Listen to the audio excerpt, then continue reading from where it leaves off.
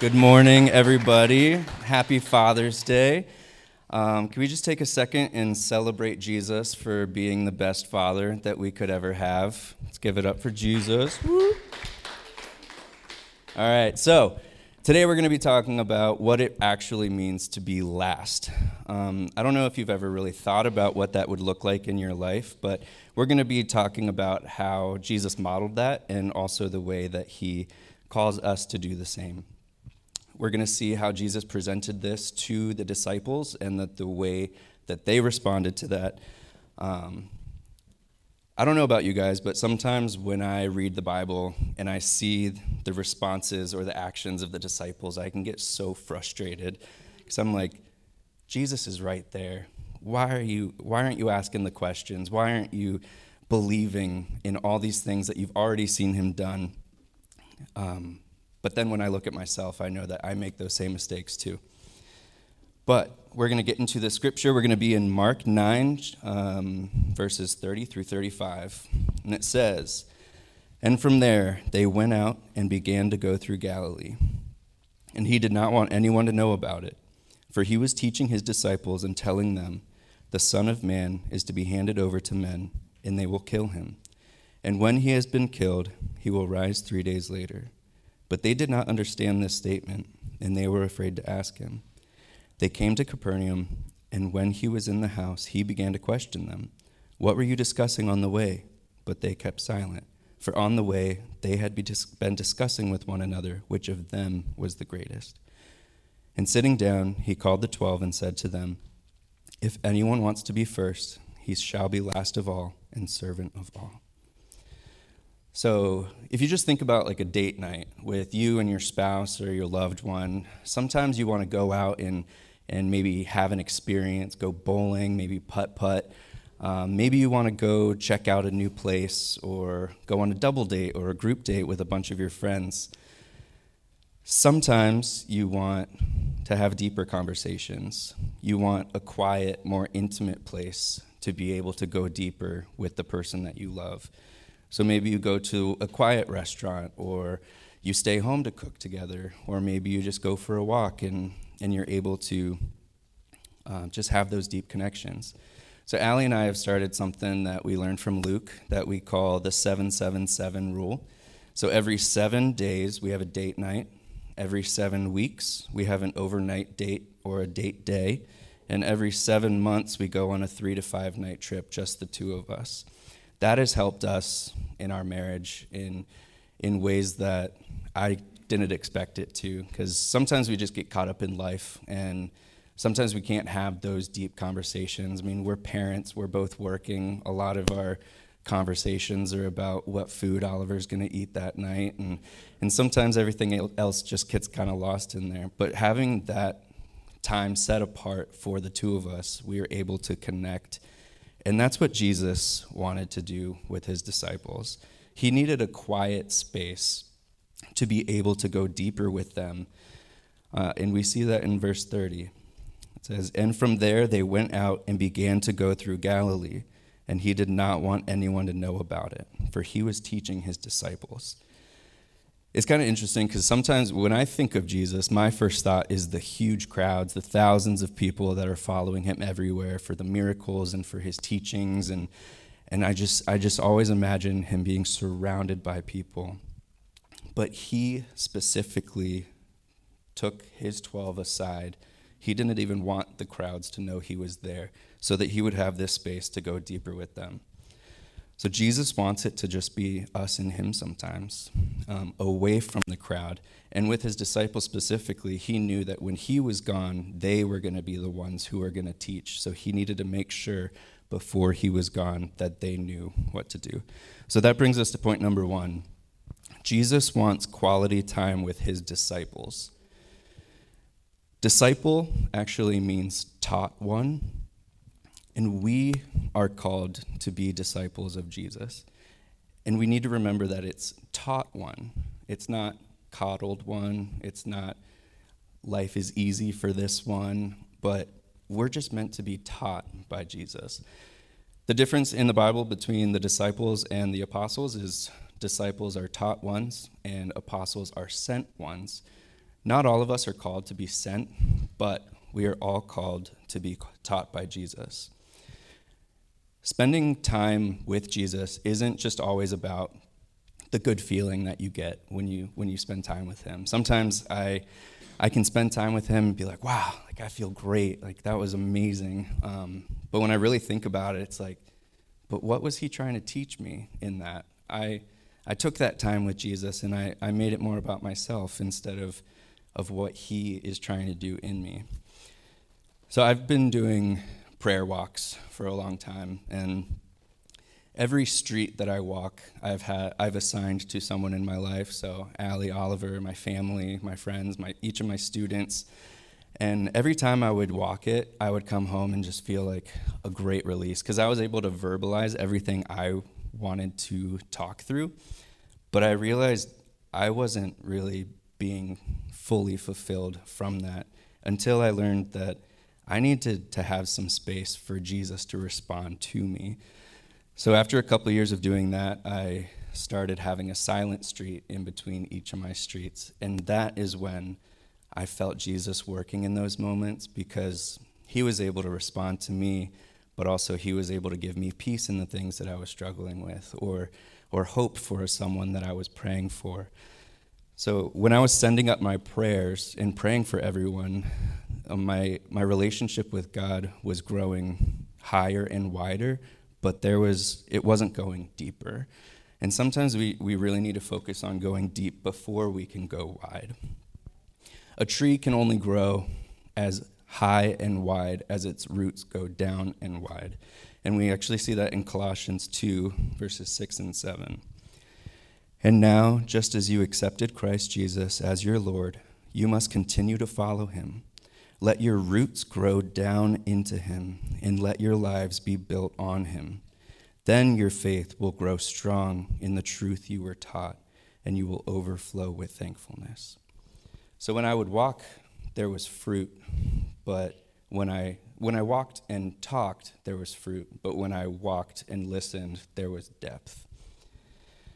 So let's make sure that we are spending this quality time with Jesus, not just speaking the entire time, but really having that space for him to respond to us.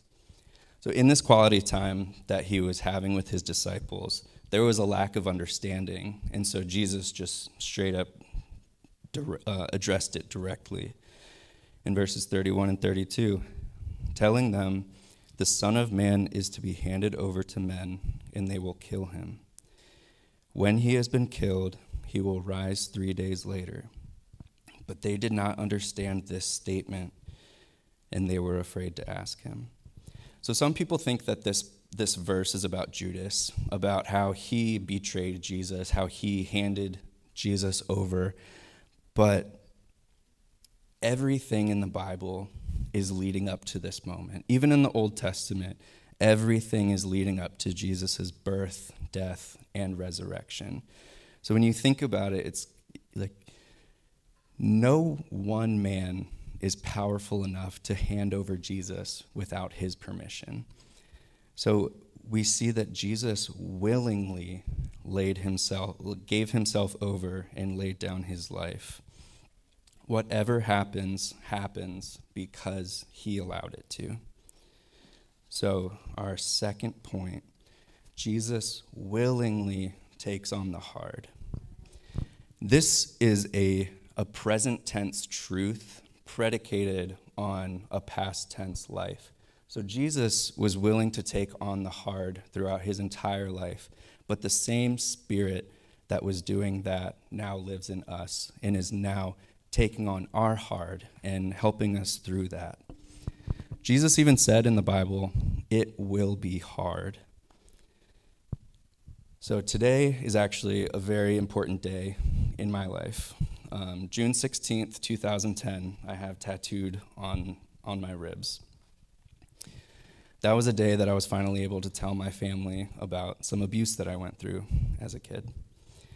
And I was mad on that day. I thought that Jesus did this to me. My mom told me, you need to give this to God. And I was so mad at her. I was like, why would I give this to God? He did this to me. That's like a doctor breaking my arm and then saying, come to me and I'll heal it for you. And he's supposed to be my heavenly father. I know if my dad, my earthly father, saw what was happening, he would have stopped it, but my heavenly father wouldn't. I was just angry. But I had to realize that there is a huge difference between God allowing something in my life versus God doing something in my life. No one really talks about how hard it is to be a Christian. I mean, I just think about Job, everything that he went through, all of his kids dying, all of his servants, his livestock, everything taken from him.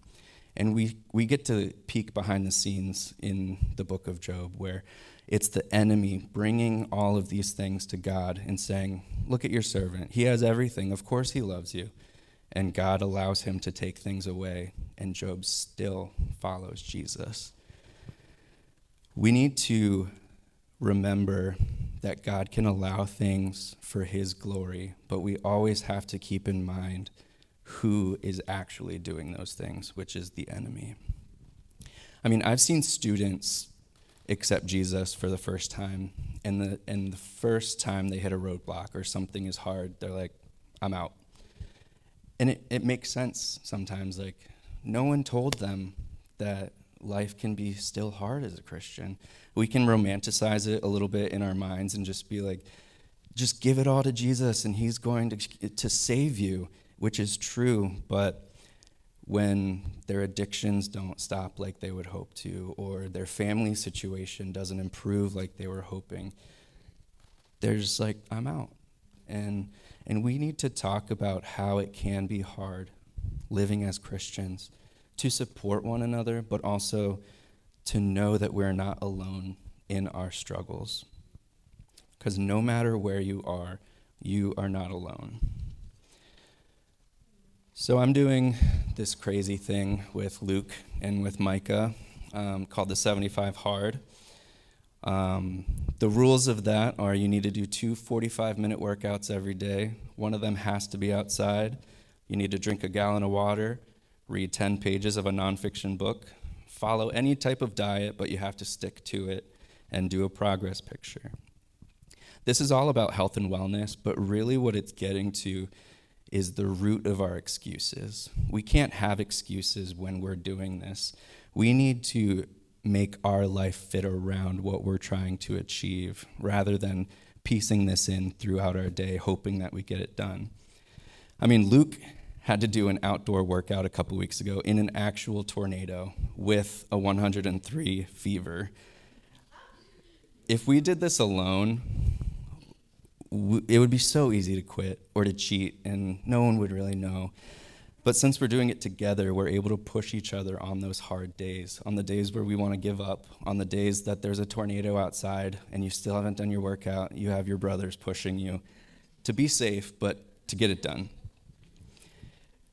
Luke wrote on his gallon of water that he drinks every day, because hard is no excuse. And while I was reading through this and kind of preparing this, I just thought, what if we had that same mindset in our walk with Jesus? What if we were able to remove all of our excuses and to say to Jesus, hard is no excuse, I'm going to follow you. Jesus says it will be hard, but he also gives us the tools and the people and the fellowship to be able to get through those hard things. So think about, maybe there's something hard that you're meant to do, that you've been putting off, but you know that you need to do it to get closer with Jesus. But more importantly, who are you doing it with?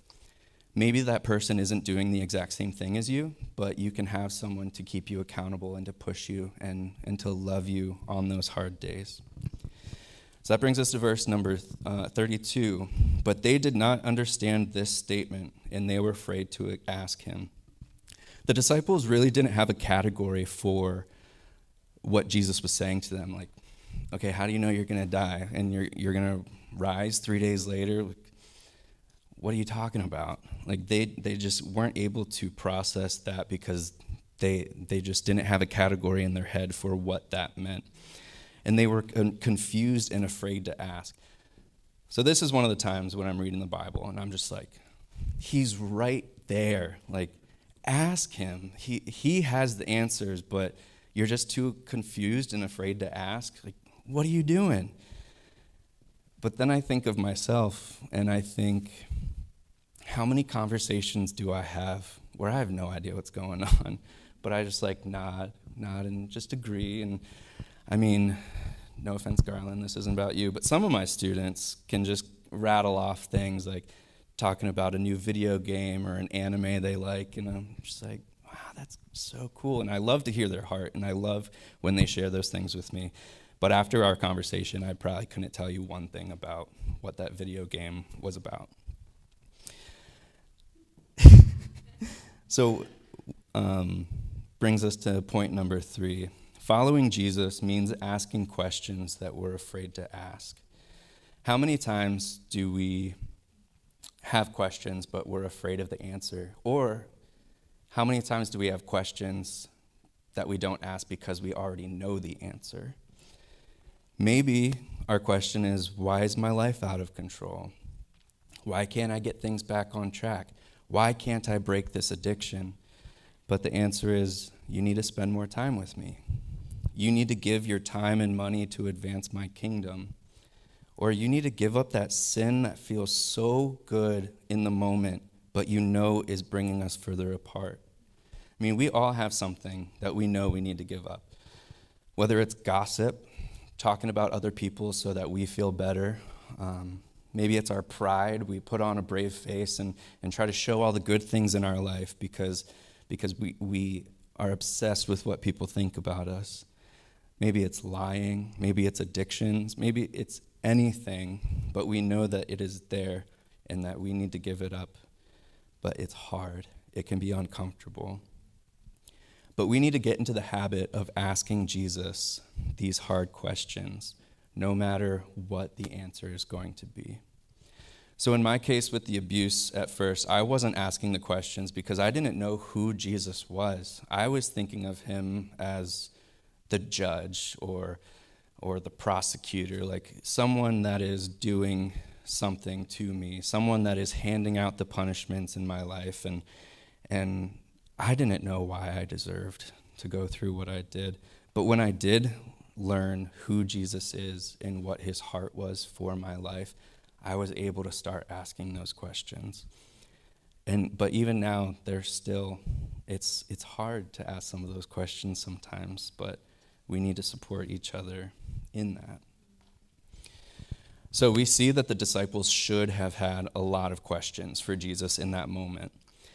But when they didn't, Jesus knew the questions they were asking in their hearts. And so he had questions of his own to get them to think about those things. Like, maybe just ask the questions. It's kind of scary when Jesus has to start asking you the questions to get to the heart of things. So we see in verse 33 and 34, they came to Capernaum, and when he was in the house, he began to question them. What were you discussing on the way? But they kept silent, for on the way they had discussed with one another which of them was the greatest.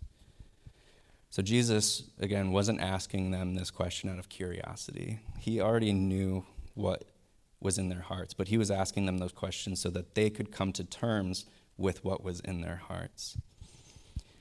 So Jesus actually does this a lot in the Bible. He does it to really show people his power, but he also does it for them to look inward and then see the magnitude of his power. So some other examples that we see in the Bible of this is the bleeding woman, and he turned around and said, "Who touched me?" He knew who touched him, but he wanted her to address him. The man at the pool of Bethesda, when he asked, "Do you want to be healed?" Of course he wanted to be healed, but Jesus wanted him to think about why. And then the woman at the well, he asks, "Where is your husband?" And she says, "I'm not married." And he says, "I know, because you've had 5 husbands and now you're living with your boyfriend." And so it made her see the magnitude of who he was. Like, who could have known what she was going through? And so point number 4, Jesus' questions check our motives. So basically what was happening with the disciples was, hey, what are you guys talking about? Nothing. Well, actually, I know what you're talking about, but this is what you should be talking about. You are talking about who is first when you should be talking about who is last. You're talking about who is best when you should talk about who is the least. You talk about who's going to be the head when you should be talking about who's going to be the feet. You're talking about your prestige when you should be talking about your service. You talk about your wealth, but you should be talking about how you're going to help the poor. You talk about your pride, but you should be talking about humility. That must have been the most embarrassing feeling for those disciples when Jesus said that to them. Literally right after he announces that he's going to be killed, they are arguing about which of them is going to be the greatest. Everything they should have been talking about is Jesus, but they were making it about themselves. And I know in my life I can do that too. When I'm dealing with a problem or struggling with something, and I can make it so big that I think God is not big enough to handle it. But I should be talking about him and how he can do it instead of myself and why I'm worried about it. So point number 5 is ask yourself, what should I be talking about? So I guess on Father's Day, we can think of it in a different way. That could happen like in our time. So imagine the best dad in the entire world is innocent, but he's being framed for a crime and facing capital punishment.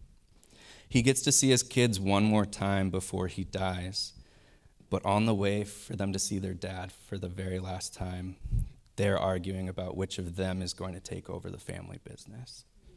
Like, I'm the oldest, I should take over. Well, yeah, you're the oldest, but I'm his favorite, so I should take over. Well, yeah, you're the oldest, and you might be his favorite, but I have the most experience, I should take over. Like, just imagine what that dad must have felt when he gets to see his kids for the last time, and that's what they're arguing about. Not thinking about all the memories of growing up and how great this dad was and how he gave them everything they could have wanted and supported them and loved them and set them up for the future. But they're talking about themselves. We are not called to surround our Father and talk about ourselves. We are called to sit in his presence to honor him instead of talking about what we are entitled to and what we get from him. But how often as Christians do we walk around through life thinking that grace is something that we are entitled to, or that glory is something that we deserve? Grace is free, but it is far from cheap. Glory is our reward, but it isn't deserved. Let us not cheapen the free gift that God has given us with grace and glory, but let's remember what Jesus had to go through to give us those free gifts. And he actually shows us how to do that in verse 35. And sitting down, he called the 12 and said to them, "If anyone wants to be first, he shall be last of all and servant of all." One of my favorite things about Luke is his servant heart, the way that he loves to serve people. I remember when I first started hanging out with him and going around to his house, he never sat at the head of the table. He was always on the side, and anytime anyone would come up, he'd be like, "Hey, take a seat here," and he would give them the head seat at the table. And I thought that was weird, because that's just not the experience that I've had when I go to other people's houses. And so after a couple months of our friendship growing and stuff, I asked him, and he said, "That seat's not for me. I'm not the head of anyone who comes into my house. I reserve that seat for someone else because I am not over anyone. And that just blew my mind, especially as a pastor. Like, I thought that was like the coolest thing. Also, when we have our men's Bible study at his house on Tuesday mornings, we get there at 5:30, but he's up well before that, making coffee, sometimes making homemade treats for us, and just setting up the table for us to be able to come and learn together and grow together. So point number 6, am I modeling the servant life of Jesus? Christians who live for the world can't expect the evidence of the kingdom to be in their life. There won't be fruit. But on the flip side of that, Christians who live for the kingdom can't expect for the world to accept them. So my wife, Allison, she brought the juvenile justice ministry back to Maryland. She would go into the juvenile detention centers and serve the incarcerated youth in Baltimore City and the surrounding area. I worked at Hopkins at the time when she was doing that, and my coworkers thought that was the craziest thing that they ever heard. Like, who would willingly go into a prison to serve these kids? They were thinking about it in the way of, they deserve to be there, and they need to, like, just leave them alone, let them serve their punishment. But Allie's thought was, I need to teach them about Jesus, because that's the only way that they're not going to keep going back into the system. And I just thought that that was such a beautiful representation of Jesus, how he served the people that some of the church elders were like, you're hanging out with that person? Like, they're not godly. And Jesus is like, well, I have to teach them so that they can. So Jesus is the epitome of being the last. Remember that he willingly gave himself over and that he was killed, but now he is first in heaven. We can't achieve being first in heaven, but Jesus modeled it so well of how we should live our lives. And he mentioned it in John 15, verses 12 and 14. This is my commandment, that you love one another just as I have loved you. Greater love has no one than this, that a person would lay down his life for his friends. You are my friends if you do what I command you. So we choose to be last on earth for the glory of who is first in heaven. Not for the glory to be first, but for the glory of who is first. So the rest of the tattoo that I have on my ribs says, pain before the healing, healing before the victory, victory for his glory. June 16th, 2010. So around that time, I honestly didn't know if I was going to make it to June 16th, 2011.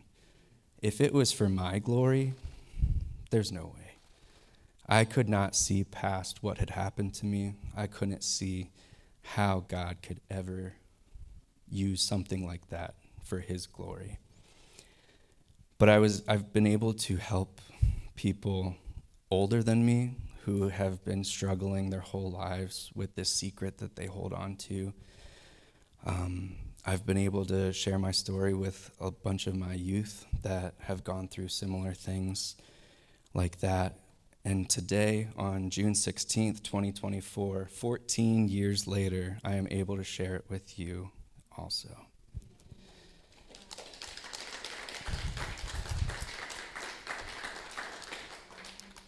So with Father's Day in mind and servitude in mind, fathers and men in general, we need to demonstrate what it is to live a life of integrity, character, and servitude. We need to be able to raise up the next generation of kingdom men. And everyone, Jesus has called us to sacrificially live a life of servitude so that Jesus can be seen through us. When we're serving other people, that might be the only Jesus that they see. but we're able to shine his light through us so that people can come to know him. At Rise City, we don't want to be people who are known for talking about what we're entitled to. We want to be known as people who talk about how we can serve. And if we fall into that frustration of judging other people like I have with the disciples, of how they should have responded or how they should have asked questions, we need to resist that temptation and be able to look into ourselves. I get frustrated with the disciples because I'm frustrated with myself. I see my mistakes lived out in them.